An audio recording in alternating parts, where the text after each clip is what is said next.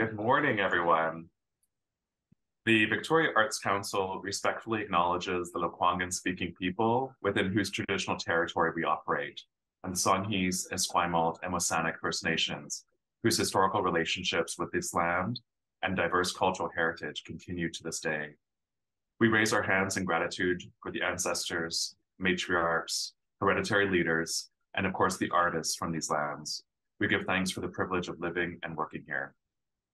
So good morning, my name is Kagan McFadden, and it's my pleasure to welcome us all to another Creative Morning, the last one of 2022. It's going to be a special one.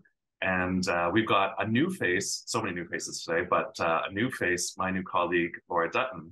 So Laura is now a co-lead with me of Creative Mornings Victoria, as well as the newly minted Director of Community Programs with the Victoria Arts Council. And if I didn't say so, I'm the Executive Director of the Victoria Arts Council. So take it away, Laura. Thank you, Kagan. Hi, everyone. Thanks for being here today. So I've got some slides to go through with you. So I'm just going to share my screen. Can everyone see that? Okay, yep. Great. Okay, welcome to Creative Mornings.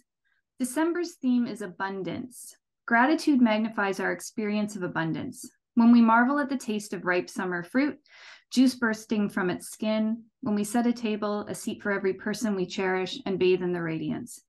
Generosity multiplies abundance. When we prioritize mutual flourishing over private stockpiling, plant ecologist Robin Wall Kimmerer posits, the practice for dealing with abundance is to give it away. Once you stop hoarding what you fear to lose, you find the more you share, the richer in community and well-being you become. Our Santa Fe chapter chose this month's exploration of abundance. Nabina Chick Southall illustrated the theme, and MailChimp is presenting the theme. Thank you to MailChimp, Creative Mornings' official global partner for marketing. If you're a freelancer, this is for you.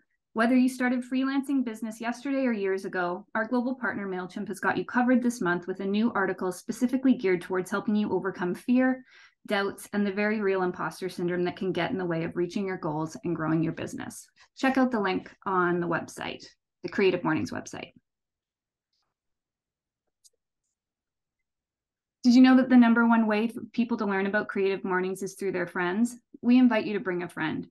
Whether they've never heard of Creative Mornings or just need a push from a friend to join on Fridays, get them to tag along.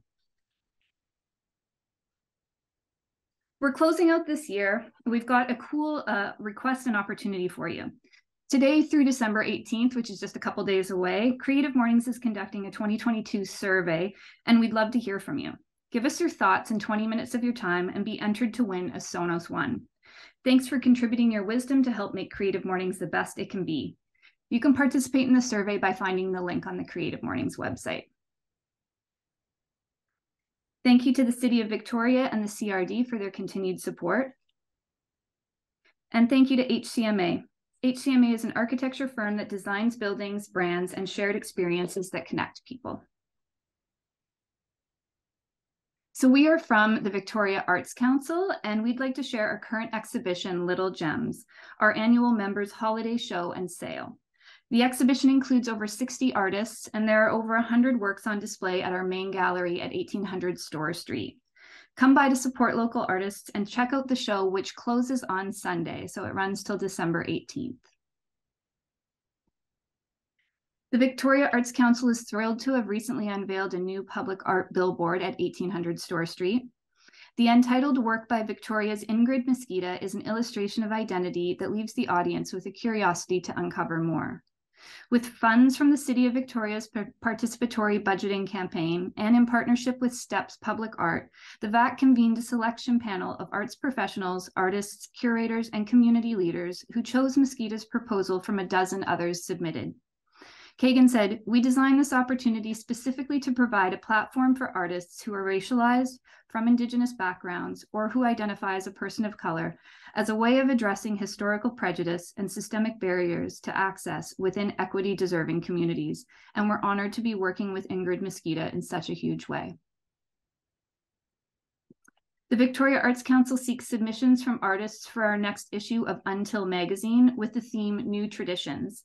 For Until issue 14, we would like to examine our long-standing relationship with our personal as well as sociocultural traditions and possibly see them in a new way. We welcome all original artworks inspired by an inquiry into new traditions and new ways of finding and expressing belonging to where you are. Until 14 New Traditions will be guest edited by Desiree Leal. Submission guidelines can be found on the VAC website. The deadline to submit is January 15th, and the issue will go live on March 1st. I'll now turn it over to Kagan, who will introduce our speaker today. Thanks, Laura. Great job. So it's my privilege to welcome and introduce Robert Joseph Greene to Creative Mornings. Robert focused his writing career to teach gay men about bravery, chivalry, and selfless romantic acts.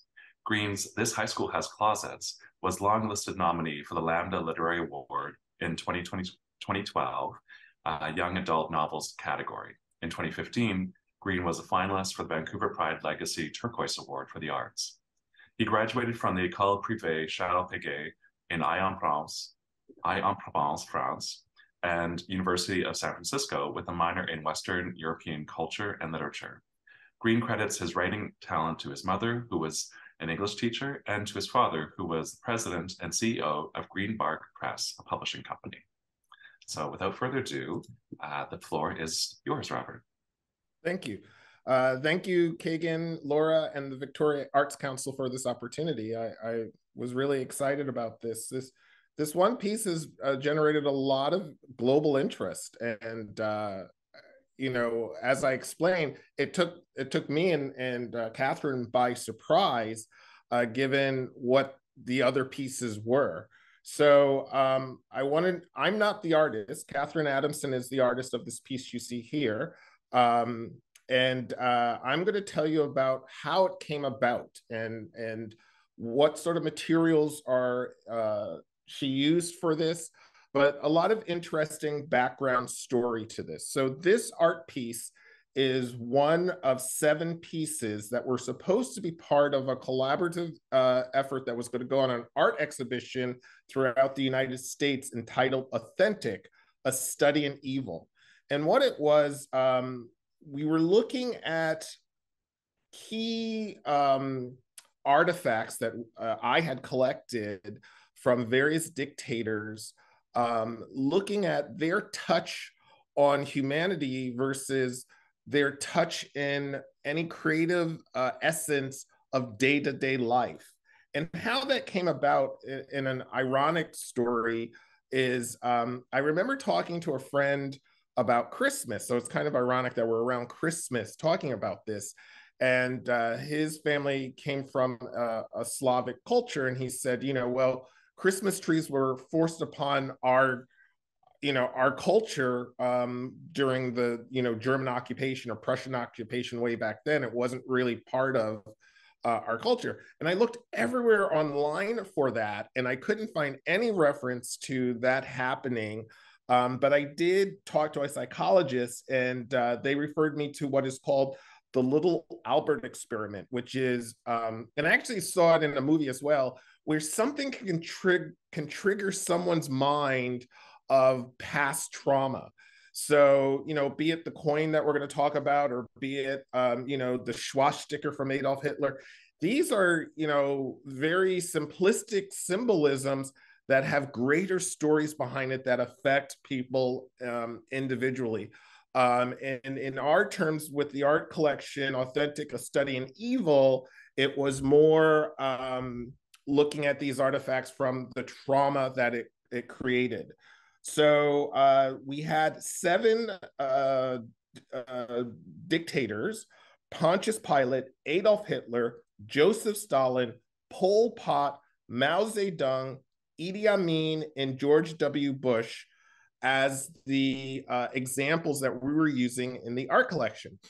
During the time that we were doing this, Donald Trump was in office. So everyone was asking us, why didn't you do one on Donald Trump? And it was like, because we want to give him the opportunity to see this and change, to right his wrong. So that's kind of why we did not include Donald Trump in part of this, because at the making of this, we were hoping maybe he would improve or be influenced to do better.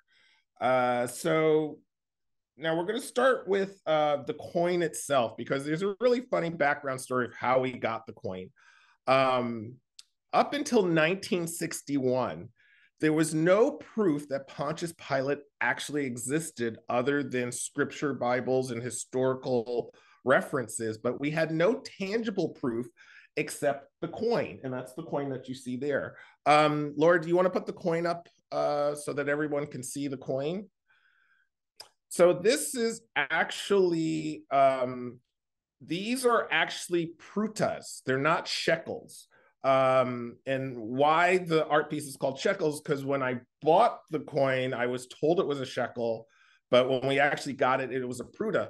A pruta is a low denomination coin during Judaic times, when Pontius Pilate was ruling. Now, to give you the value of what exactly a pruta is worth, it takes 10 pruta back then to buy a loaf of bread.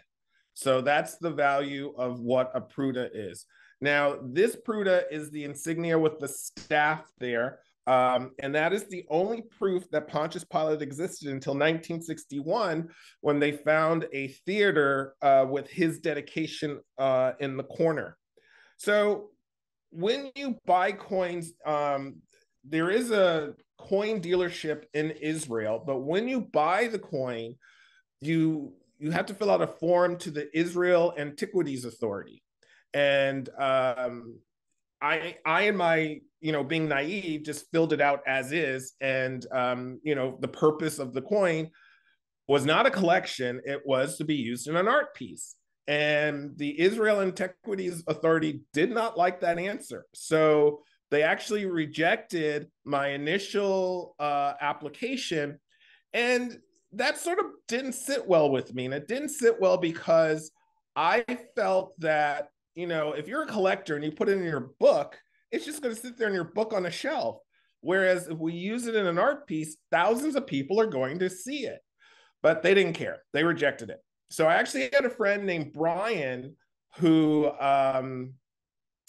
he has a collection a coin shop and a collector's shop here in Vancouver. And I said, Brian, could you get this coin for me? And he's like, oh, sure. So he did the application, but the Israel Antiquities Authority, they were really smart. They put one and one together saying, are you buying this for someone else? Who are you buying it for?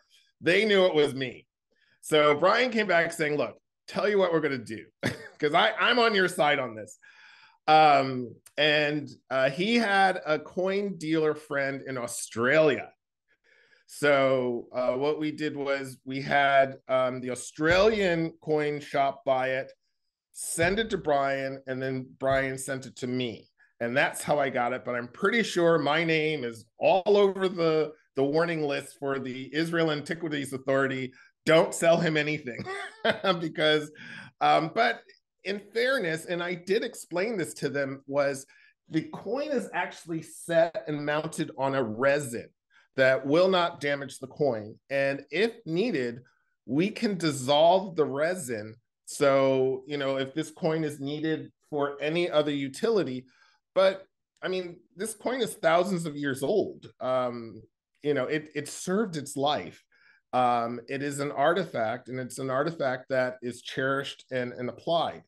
So that is the funny story of the pruta, of how we got that. Now, we put all this together. We're ready to go on art tour, and then COVID happened.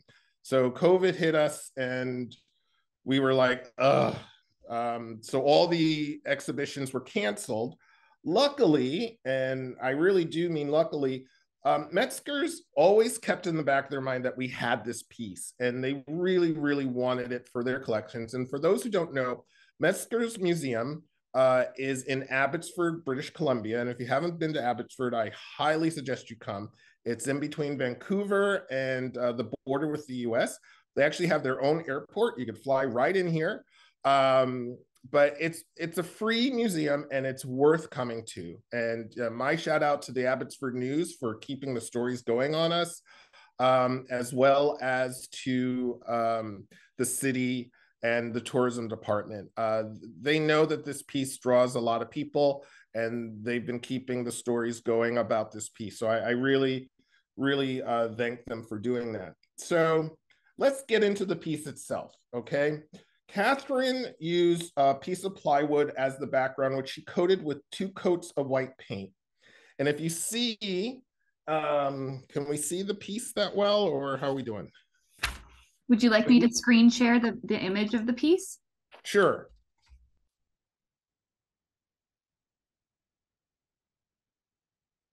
There we go. Okay. So this type of cross is called a glory cross. And the glory cross signifies the departure of the divine. And I'm going to get into a minute, why did we choose Pontius Pilate for this? But I really want to get into the details of the piece, because the piece is really, really significant to the storyline of what we were trying to portray here. As you know, Pontius Pilate was the ruling governor in Judea under Tiberius over the Jewish people. And he was brutal. He was disrespectful. He was brutal. But the good part about me presenting this is that we have 2 sources of information about Pontius Pilate. One being the religious aspect, but one being the non-religious aspect, which comes from historians during that time. So as each piece that we did, I did an accompanying essay explaining why we chose the dictators within the context of our exhibition. And so this is the only piece that actually has 2 essays. One essay is from the religious aspects of why I felt this piece was significant under Authentic: A Study in Evil, and then a non-religious aspect saying, look, even outside of the Bible, he was a brutal dictator. He was abusive. He did many bad things, and he was recalled. So that people from, universally, be it religious or non-religious, can understand our position on choosing Pontius Pilate. So Pontius Pilate erroneously is accused of condemning Jesus Christ to death through crucifixion. The truth of the matter is he was under pressure by the Jewish tribunal, the Hebrew Jewish tribunal, to convict Jesus Christ. He really didn't feel Jesus Christ did the wrongdoings that he was accused of, but he was like, you know what, this is a popular opinion amongst the people, so I'm just going to let it happen, is basically what the scripture says. But with that said, he did it, okay, and that's what the issue is. So he did it by crucifixion. And that's the other part about what this piece is. If you look, that is supposed to be a cross. And as I told you, we did a glory cross, but the cross signifies crucifixion. And crucifixion was a regional torture punishment that they did during the Roman times to kill off people that they wanted to put to death, be it political, be it, to kill people from war, be it through a judiciary process. There were people executed by crucifixion. And I say this is regional. It didn't originate from Romans. It actually started probably from the Phoenicians, who brought it to Alexander the Great, who carried it on. It was standardized by the Persians in the 6th century, so that we know that at least the Mediterranean had crucifixion. Did it go beyond there? Probably not. Historians have said that, like in Egypt, crucifixions were unheard of. They would put people through, they would impale people. So impaling was the primal way of torturing people to death. But there's an added element to crucifixion that very few people don't know is it's an agonizing, slow death. But there was also this embarrassment. And the embarrassment was you were not allowed to bury the body. The body was required to rot and be picked apart by animals or whatever on the cross. And that's a part that people miss about this, is that there were two aspects. Yes, there was the torture, but these were very family focused groups, especially in the Jewish culture. Family is very important to them. So to have this embarrassment of having a loved one left publicly to rot really spoke volumes about the type of torture Romans were trying to inflict on people. And ironically, I wrote a story many, many years ago, a love story, and this was reminded to me, and it was called The Love of Falarin and Ibsen, and it took place in Greece when they were a vassal of Rome. So this is long after Greece had its era, but Rome was in the era. And there were two young men, they fell in love. One wanted to go to the riches and went to Rome. The other one trailed behind him and became a soldier. And the one that came for the riches of Rome married a very wealthy man. The man died and he was mourning him, and his first love saw him, who was a soldier, and he saw him at the grave of his lover. And the soldier, he was stationed to the cross, to the crucified bodies. And so he went down to console his first love. Someone stole a body, and the soldier realized that he was going to be put to death for allowing a body to be stolen and buried. So they took the body of his deceased lover and put it up on the cross so that they could be free. And then they went off and lived happily ever after. It was a love story.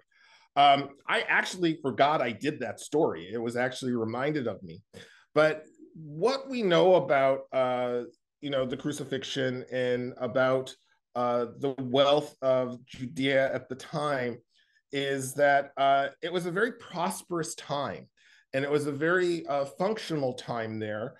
And we wanted to really encapsulate some messages in the duality of this picture. So there's a lot of dualities in this piece that Catherine Adamson did. Christian versus non-Christian, life and afterlife, beginnings and endings, empowerment and subjugated, So there we had a lot of storylines in there. But if you look at the bottom, at the very bottom of the crucifixion, you see specks of wood. Those specks of wood are actually from an olive tree from Israel. And what they found out was that the wood that they used in crucifixion sometimes was olive wood. And how they found that out was they did find one body that was stolen and buried, and that was from Jehohanan, and he was 24 to 28 years old. He was entombed in the wealthy part of Jerusalem. So we think his family paid a bribe maybe to take the body down to be buried. But when the archaeologists found the body, they found that he had been crucified and that there was a nail in his ankle bone. And actually, Metzger's has a replication of that piece in their museum next to this exhibition. And the ankle bone had shards of olive wood. So that's why we know that the crucifixion had olive wood. Now, if you see the encirclement of color coming from the cross, going in a circle, you see that there is red that is supposed to be the blood of Christ.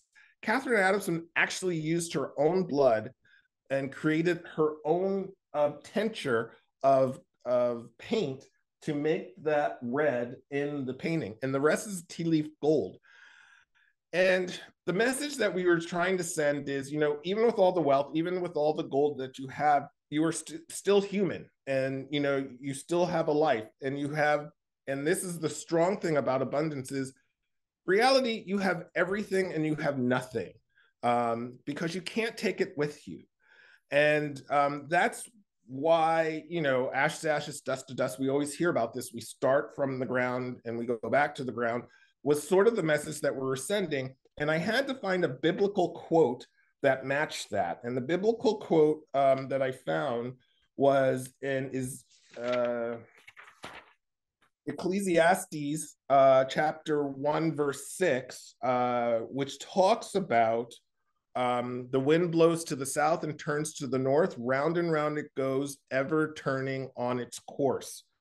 And this is part of what they call the wisdom scriptures.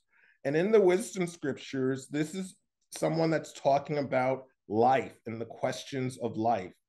And, you know, chasing after good things and ending up with nothing is basically what the lesson of that story is. And that's why we thought it was fitting. But the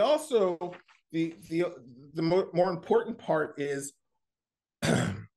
this was the one verse that was basically unadulterated in 44 versions of the Bible. There's 44 versions in the English Bible. This is the one that is unadulterated through all of them. So the last question is, why Pontius Pilate?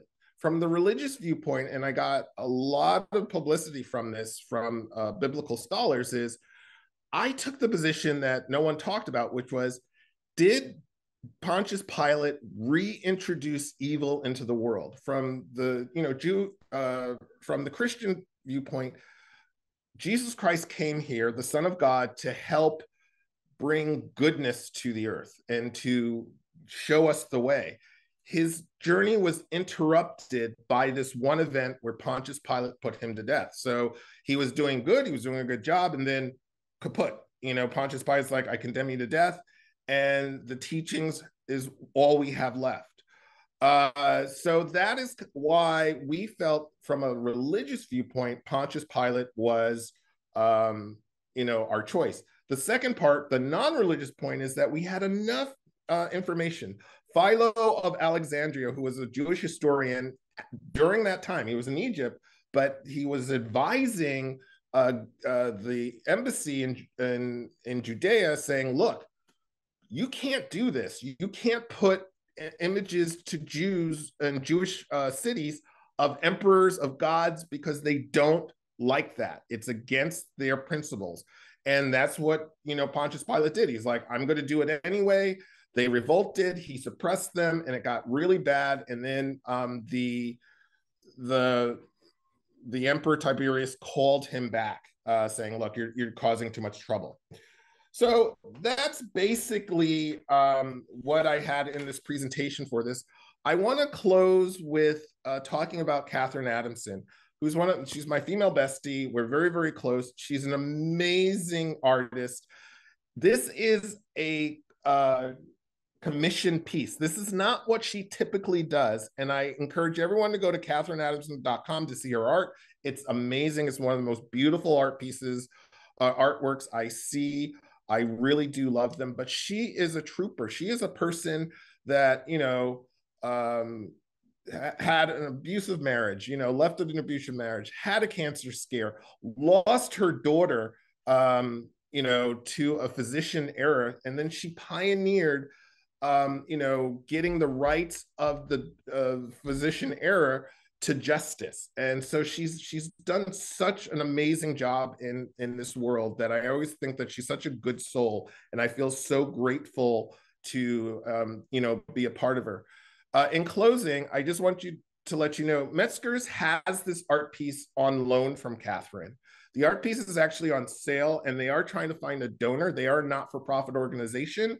So whoever makes the donation for the piece will get a tax receipt. Please see Kagan. If anyone has any inquiries about that, he'll relay it to me, which I'll relay to Catherine Adamson.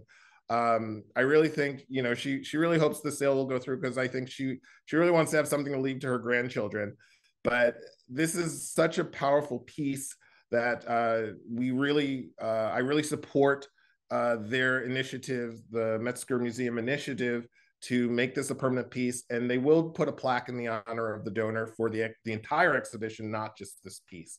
And with that, I'll open the floor for questions. Thank you so much, Robert. That was fantastic. And Okay. wow, it's, you're a pro. You did that all in 15 minutes or something like that. And Oh, that was a good. lot of Mine says 25 minutes, so Oh, yeah. I was sweating that I went overboard. No, this is fantastic. And those of us new to Creative Mornings, we save the last 20 minutes or so for questions from our audience or from our friends here. I always like to just get the ball rolling. I have been putting things into the chat, including the Metzger collection link, as well as Catherine Adamson's link. So Okay. people can go and visit those websites as well quite easily. I'm just so curious because I'm also a writer and spurred by research, and it sounds like you had to do a lot of research around this project. Mm-hmm. And what does research look like to you? It takes on various forms. For this one, I relied very heavily upon. I went to the University of San Francisco, which is a private Jesuit school.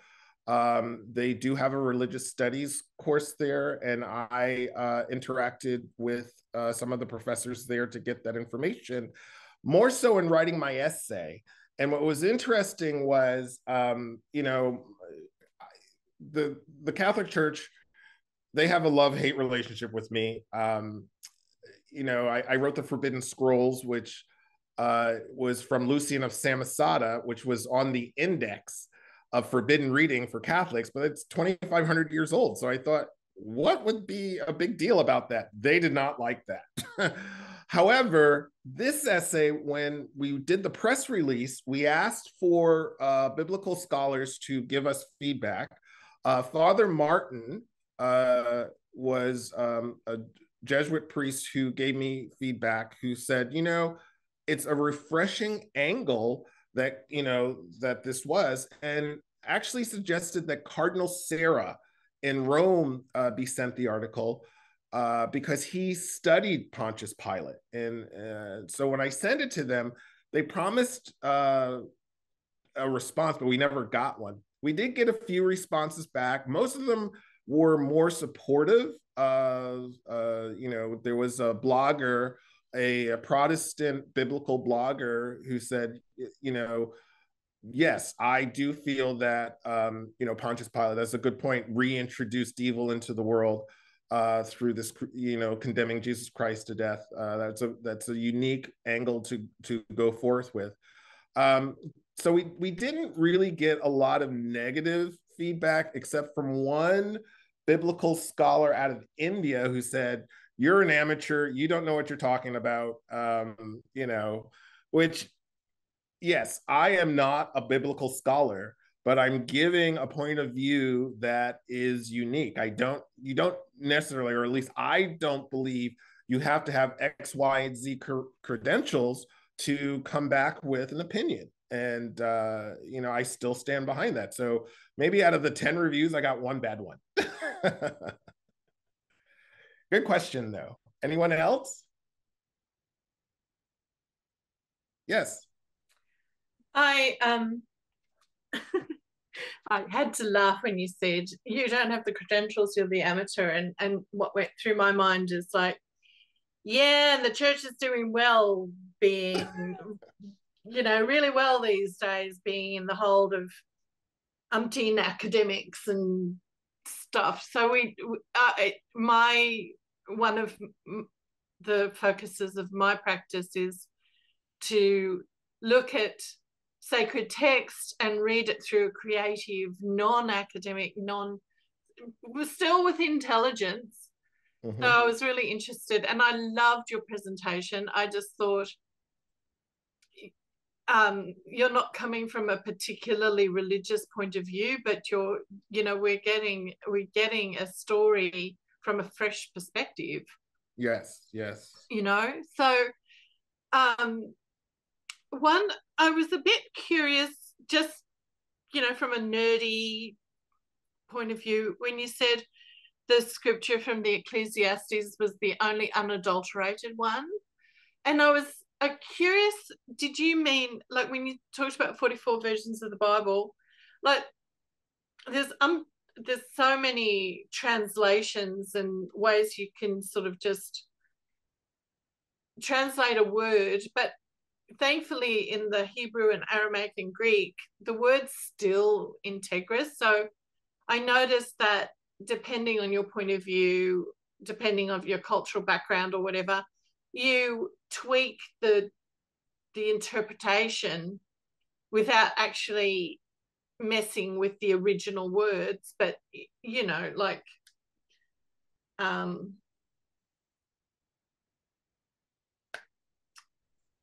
I'm going to dive in, like in Paul's writings that are translated as homosexuality these days. Mm-hmm. Prior to World War II, they were translated as masturbation. Right. Right. So you actually, so what do you mean by that? Is it just the...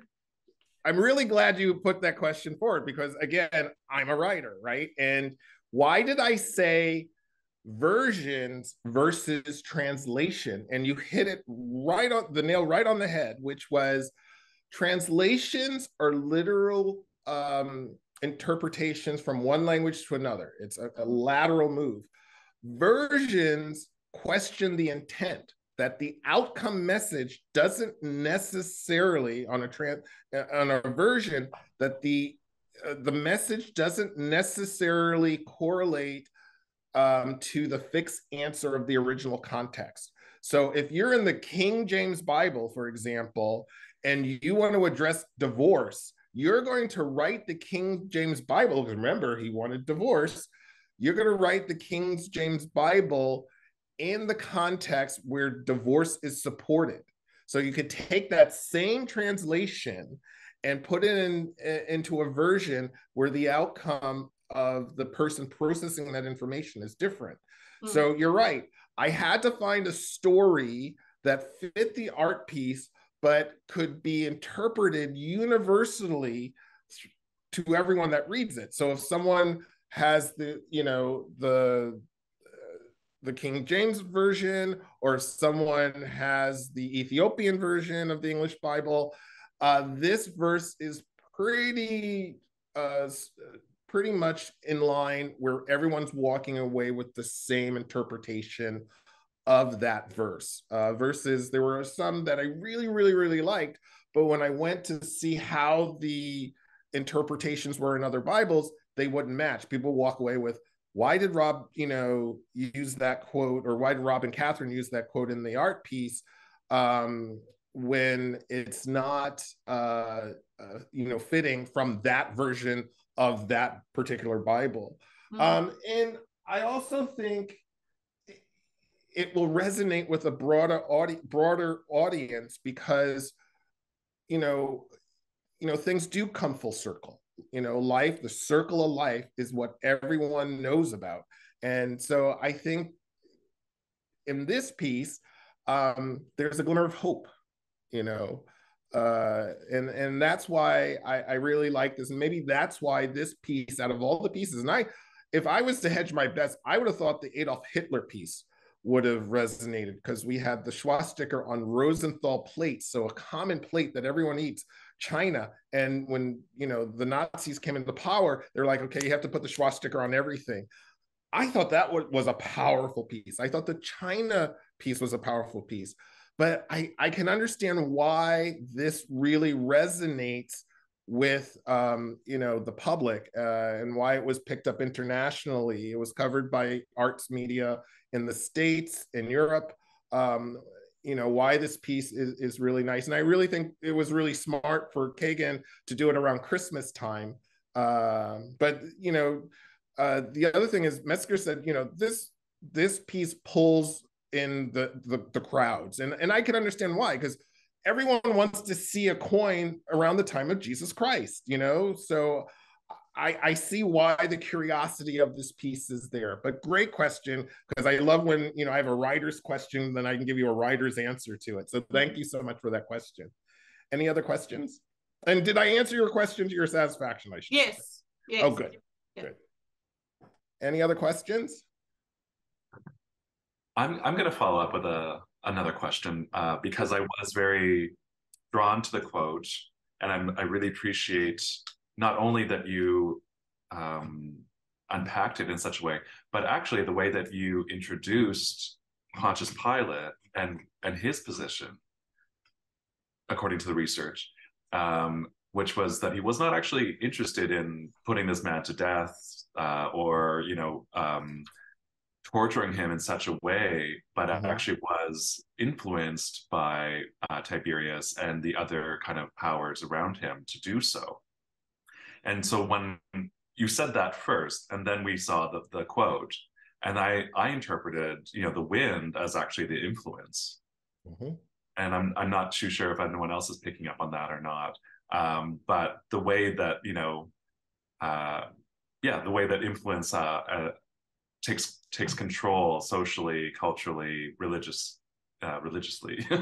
and how the people behind those decisions are actually maybe less in charge than they think. Exactly. That you hit again. Well, we got a really smart audience here. Think about the time of when we did this. This is the time when Donald Trump was in power, that we knew that the South is primarily Republican. The North is primarily Democrat. And there was, again, we're looking at duology and messages. And, Kagan, I was really touched that you saw that. To Americans, at least, there's a hidden message there. But to everyone, there's a hidden message about politics. Right now, which is troubling my heart, Russia has invaded Ukraine and has just caused devastation among humanity.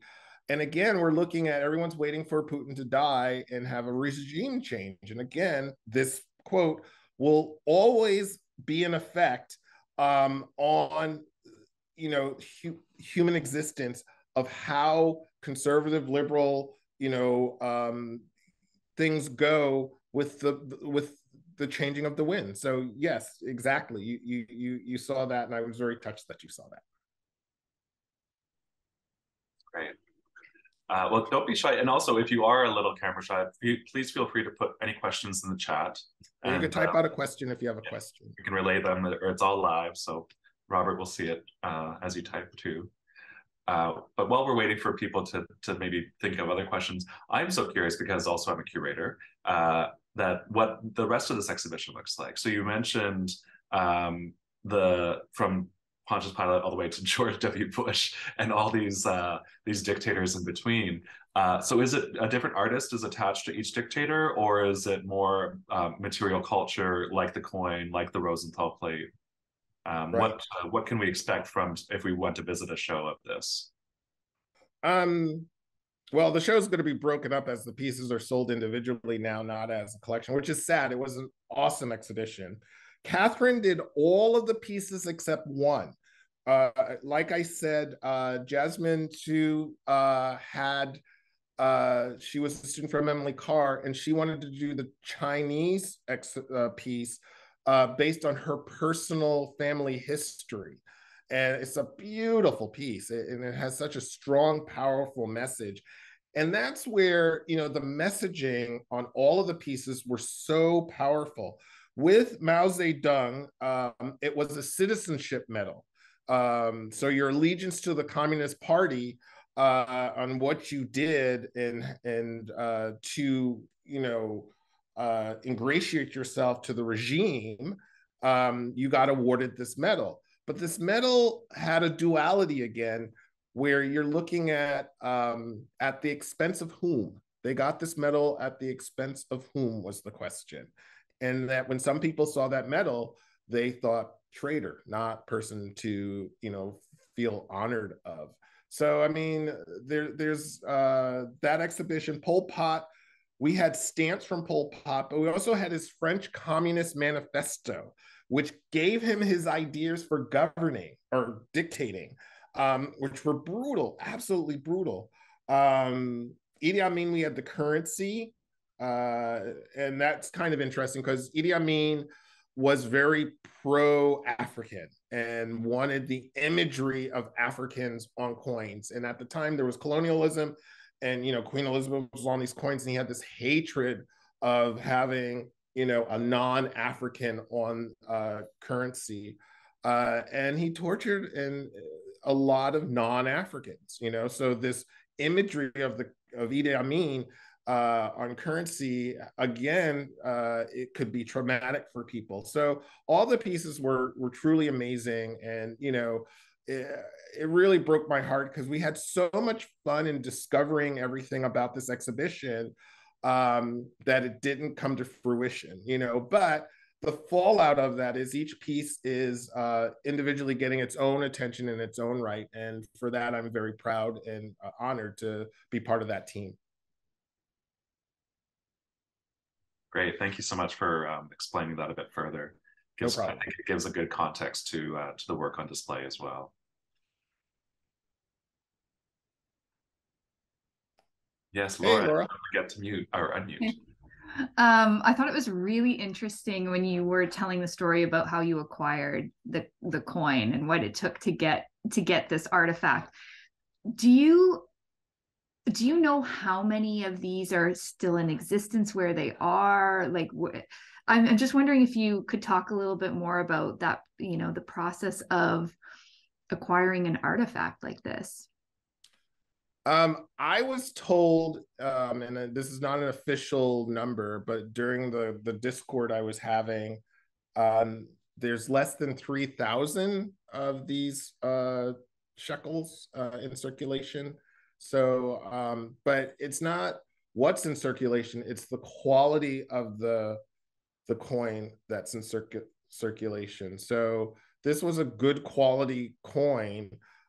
There are other coins, and the quality of them, due to oxidation, doing degradation with time, that they're not there's